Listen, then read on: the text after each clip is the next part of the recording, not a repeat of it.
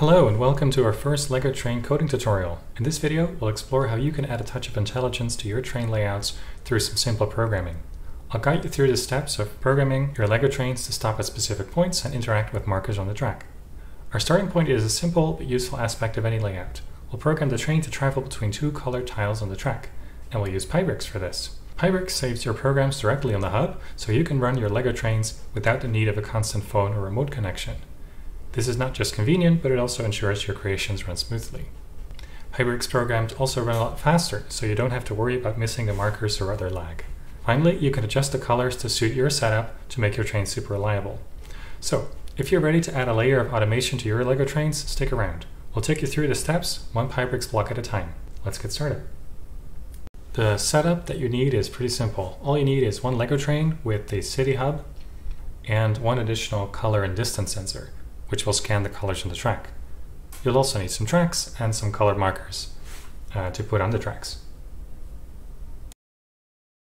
For this video, we'll assume that Pybricks is already installed on the hub, so we can just turn on the hub and connect. To make this work, the first thing we'll do is get a measure of what the sensor is really seeing. To do that, we'll make a program that will just display the sensor values that it sees. First, open a new program.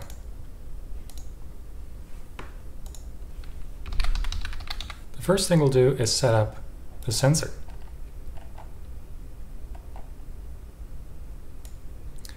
And in my setup, it's connected to port B.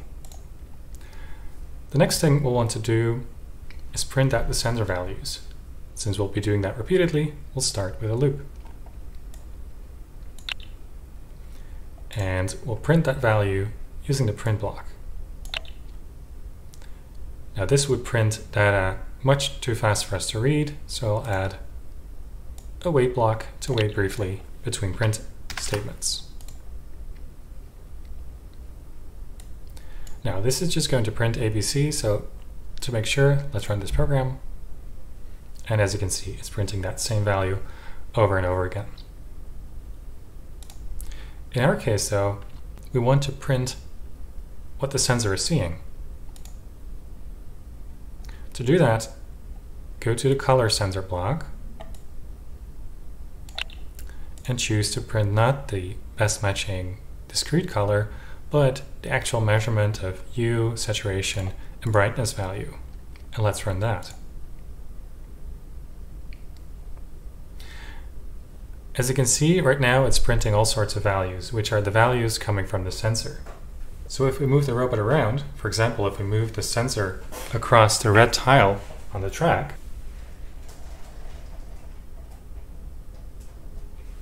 you can see that the hue values are approximately 360, which is the value for red.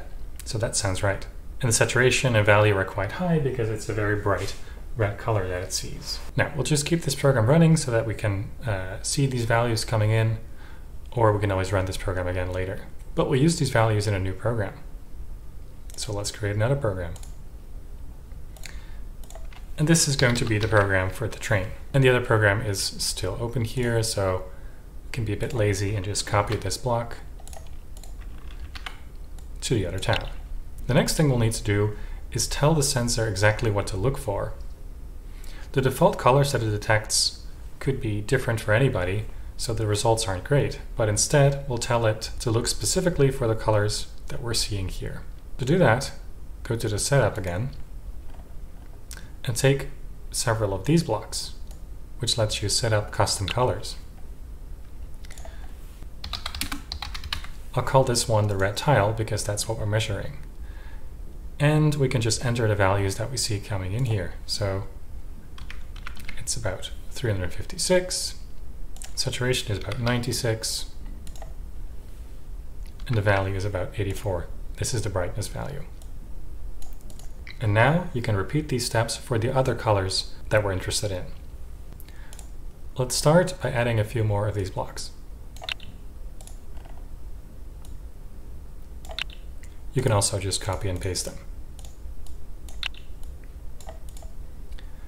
So we have a blue tile. But then we have two more things. The train may also see the tracks, and in my case, the wooden floor.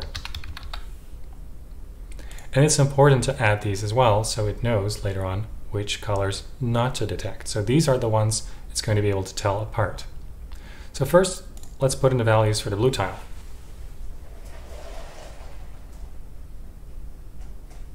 As you can see, the U is about 222, saturation is about 92, and the value is about 75.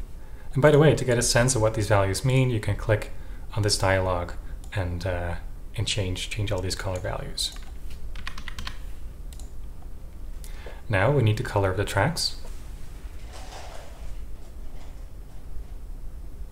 Now these values will jump around a bit, but you can roughly take an average. It doesn't matter too much.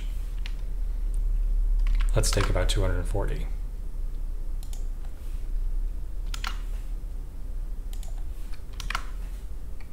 All right, and finally we have the floor.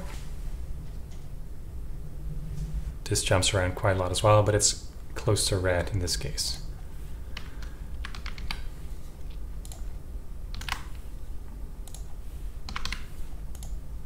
And now finally, we need to tell the sensor to look specifically for those colors. And it probably makes sense to put the colors up there first so we can use them. And then we can click on this arrow to reveal the extra options, which allow you to configure which colors exactly it should look for. In this case, we want the red tile, the blue tile, the tracks, and the floor.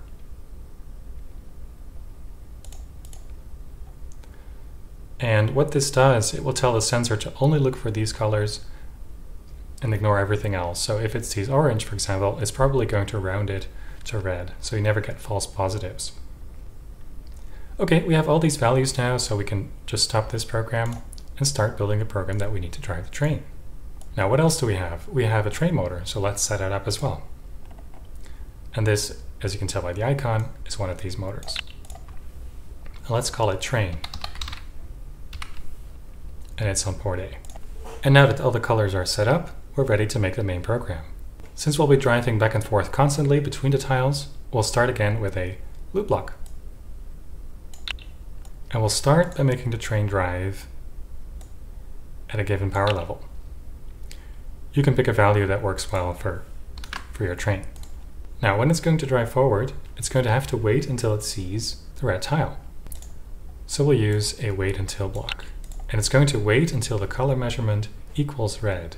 So we'll take a block to test the quality, which is the logic compare block. In this case, it's configured to test the two values are equal, two numbers, but we'll be using colors. So we'll take the color measurement block, and it's going to compare it not to a number, but to a given color. And we want it to wait until it sees the red tile.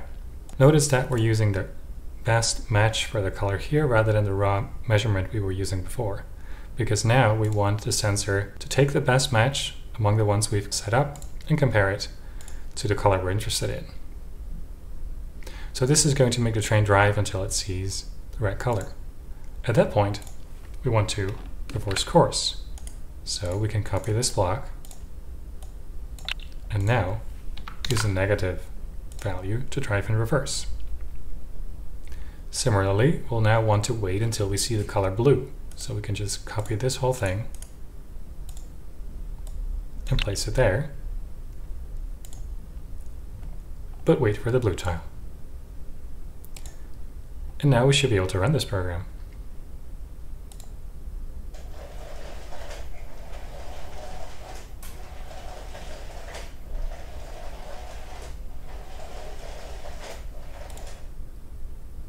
And it works.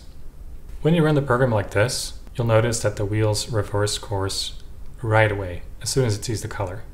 At that point, the wheels are still going forward, so if you reverse, you get a lot of wheel slip, which doesn't look nice. So we can give it a bit of time to slow down in between those moves. To do that, we'll take another block such that when it sees the color, it's going to just stop first. And when it stops, we'll make it wait briefly.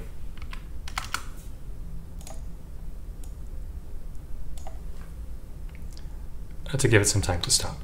And we can copy these two blocks to do the same thing after we detect blue.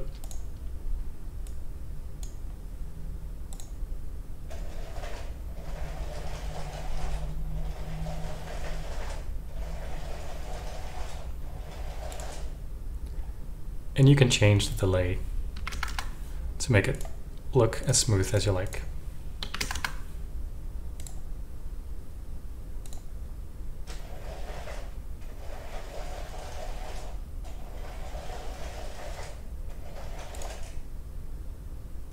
Notice that in the video it looks as if it overshoots the tile, but that's just physics. It detects the tile, and at that point it still needs some time to slow down, but it's already in the process of changing directions.